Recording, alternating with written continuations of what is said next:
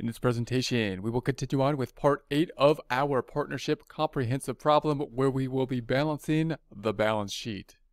Here we are in our form 1065. We left off last time. We entered the data into our system in terms of the income statement, but we did so that we would reconcile to the book balance rather than the tax balance. However, that should be enough for us to reconcile our balance sheet, which is what we want to do now, then go in and look at our Schedule K and M1 adjustments. So if I go then to page 5, looking at page 5, we can see that this is our Schedule L, or our balance sheet.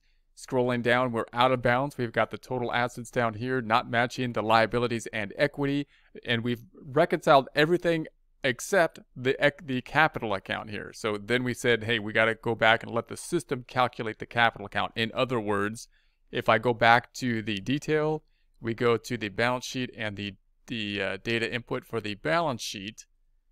You'll recall we entered into everything in the ending balance exactly, but we didn't put anything into the partners' capital accounts. We didn't overwrite that. Now we first overwrote it to see if we're in balance, then we took it out and said we need the system to then calculate it. So how would the system calculate it? It would take the beginning balance here, then it would take the income for the book basis, which is correct, 355,278, and then if there's something else involved, it would typically be distributions. So we would think that the missing factor here between these two numbers, the distributions, that's what's putting us out of balance. So in other words, if you took this number here and you increased it, if you took this number and you increased it to 397,667 plus the net income, which is on the book basis, the 355,278, that's going to give us the 357,945. But that doesn't put us in balance because liability assets don't equal liabilities plus equity. So the difference then you would think would be draws. So what we're off by is going to be the 698,445 minus the 848,445. That's going to be 150,000. Is that the amount of draws that we need to input in some way, shape, or form? Let's go back to our data. We'd have to dig into this, and we see that we have the draws here that we've broken out separately, which is nice, into another, and they're not included in the capital. There and there, those two add up to the 150,000. So that's it.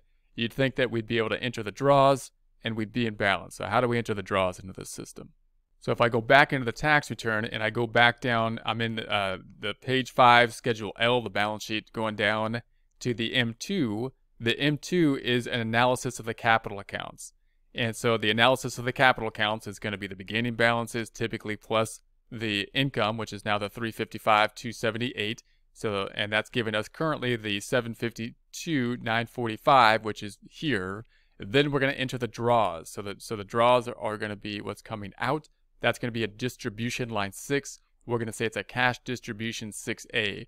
I'm going to right click and jump then to 6A, and that should be a total of 150,000. I'm going to put the total here, and then we're going to go to our allocations and allocate that total out between the two partners. So there's the 150. I then go to the allocations, and I'm going to say I'm going to take that amount of distributions and allocate it to the partners Tim and James. So how much should they get? Tim's getting 45, or took out 45,000. And then James is taking out the 105. So 105. And this little reconciliation ties out down here, so it's a bit all applied out. So that's good. And then we can go back to the form, going up top to the forms. So there we have that. And if I scroll back up and see if we're in balance, now the total assets equal the liabilities and equity. So now we have something that's in balance, and now we're in a really good position to move forward. So what we have now, if we look at page 1, we've got our net income on a book basis. We haven't done any kind of tax adjustments for it. We kind of forced the book basis. And then we've got the page 5, which is the balance sheet, and we can see that we're reconciled on the balance sheet. Next thing we're going to do then is we're going to take each of these yellow items that we know we're going to need some kind of M1 or Schedule K type of adjustment, or remove an override or something like that. We're going to do them one by one, and we're going to do them in a systematic way so that if we go back over here, we say we start with something in balance, then we're going to do something funny to it that we're going to think of like a journal entry, typically an M1 or Schedule K adjustment.